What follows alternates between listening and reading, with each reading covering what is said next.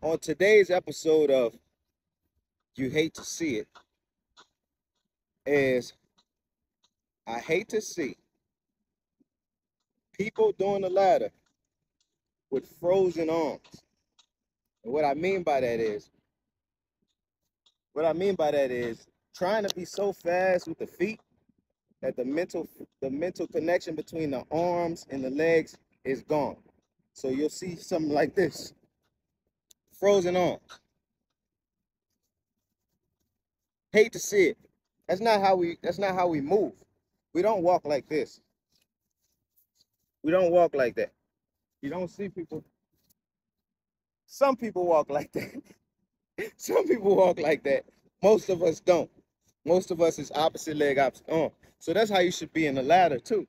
No matter what it is, whether you're coming here and you're jab stepping, or whether you're coming here and you're karaokeing, you still should be swinging the arms rhythmically and in sync with your legs. It should never be. It should never be here where you're trying to be so fast with the feet that you forget your arms.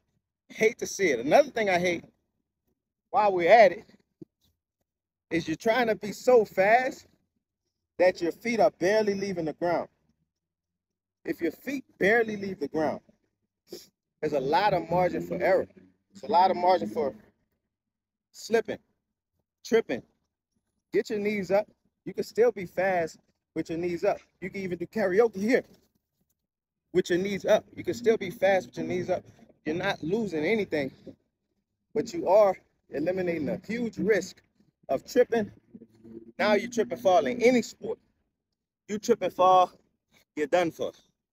That'll be cool.